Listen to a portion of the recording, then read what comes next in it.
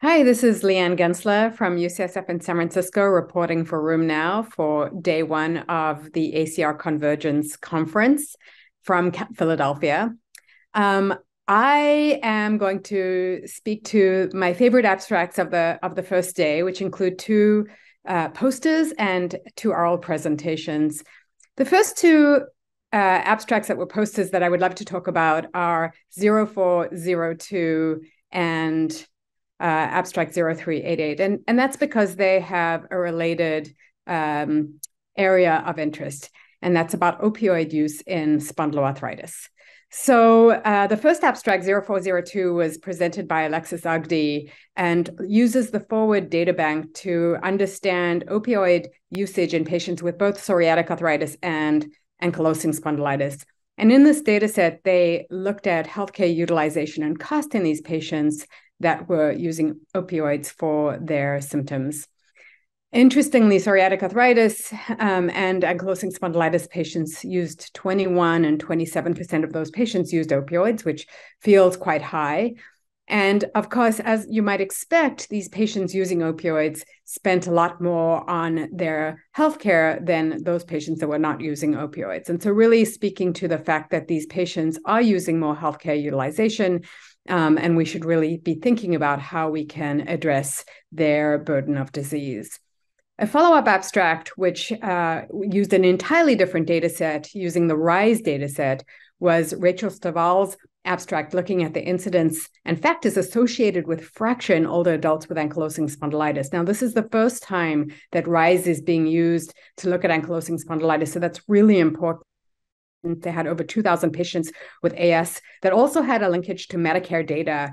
And over a 2-year follow-up period, noted that of patients that fractured, interestingly, there was, as you might expect, more osteoporosis, more comorbidity, and a lower BMI in these patients. However, in addition, independently, opioid usage in patients with fracture was higher, and so with an odds of 1.77. So I think, again, thinking about opioid usage in patients with spondyloarthritis, and in here, ankylosing spondylitis in particular, we really need to be thinking about the downstream consequences of opioid usage in these patients and how we might be able to help support these patients so that they really do not need opioids.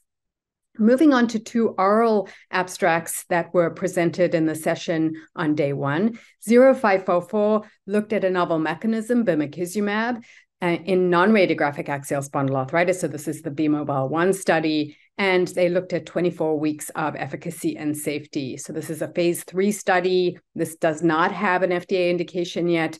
And this is a study that looked at patients that had both TNF and inadequate response, but also bio-naive patients.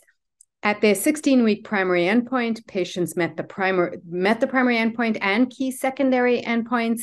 And so that included an OSIS 40% improvement in almost 48% of patients treated compared to 21% of placebo patients.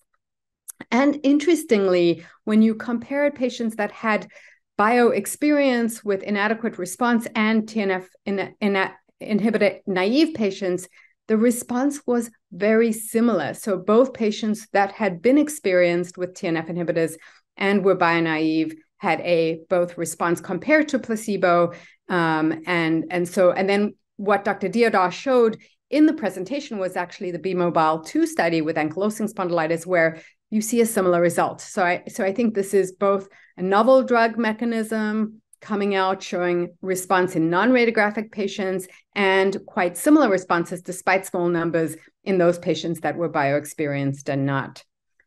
Safety was, as has been reported in prior trials, the most common treatment emergent adverse event was respiratory tract infections affecting 7% of patients, oral candidiasis in 2.9% of patients, and all of these were non-severe and non-systemic, and none led to treatment discontinuation.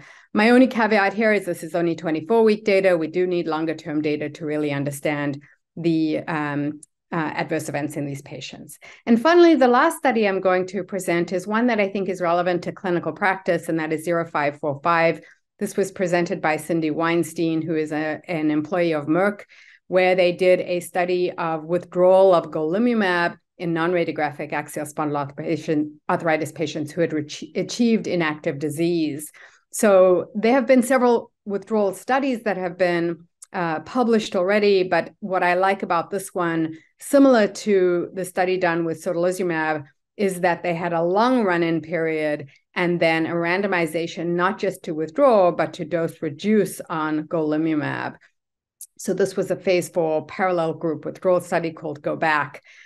These patients had less than or equal to 5 years of disease. It's unclear whether that was symptom duration or disease duration. I suspect it's disease duration by diagnosis, which is really not the full course of disease, since the median disease symptom at the time of withdrawal was 8 years. So these are slightly longer patients with disease duration, which I define as symptom duration.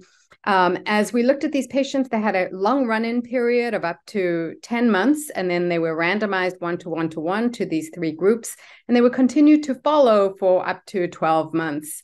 And so in period 2, what we saw was actually a greater proportion of the patients that were on treatment compared to not on treatment, the placebo arm having less flares. So that is as we might expect. And there was no comparison between the doses, and it looks like confidence intervals crosses. I do think it looks like the people on reduced dose had more flares than the people that stayed on the full dose. And so whether that speaks to something about the drug or something about the fact that these patients had slightly longer symptoms is not clear to me. Another interesting point is that of the people that did flare in part 2, where they were randomized, that was 51 patients, when they were retreated with Golimumab, they achieved clinical response in 96% of patients. So that is important to know as we think about, can we reduce the dose? Can we stop the dose? And if we do and patients flare, then can we give them the drug back and will they respond? So that's it for day 1 for me. This is Lianne Gensler reporting for Zoom for A Room Now, and I will look forward to talking to you on day 2.